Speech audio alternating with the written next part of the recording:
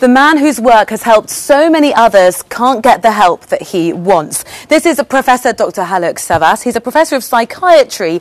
He's very well respected in Turkey. He's been cited hundreds of times in countless pieces of research.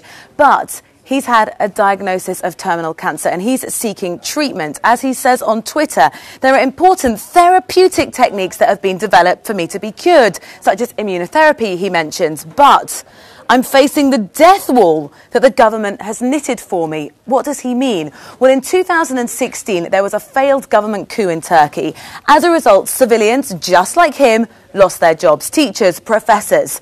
What happened next was worse. Then, accused of being linked with terrorists, he was imprisoned. He's since been acquitted of all of those charges, but the travel ban that's been lifted hasn't extended to the fact that he can get a passport. He's spoken to Euronews' Turkish team and had this to say.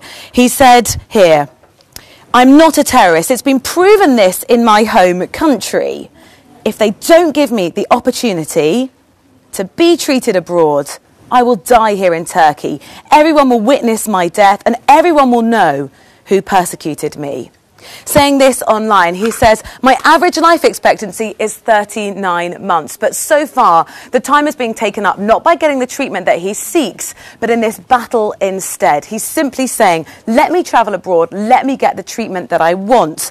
And other people have been aiding that call as well. This hashtag, Haluk Savas Passport, is being shared widely online. People are saying Turkey are violating his right to travel. It's still affecting people's lives and rights. Again, this other person says he just wants to get the treatment abroad. When will you care about the ongoing lawlessness in Turkey?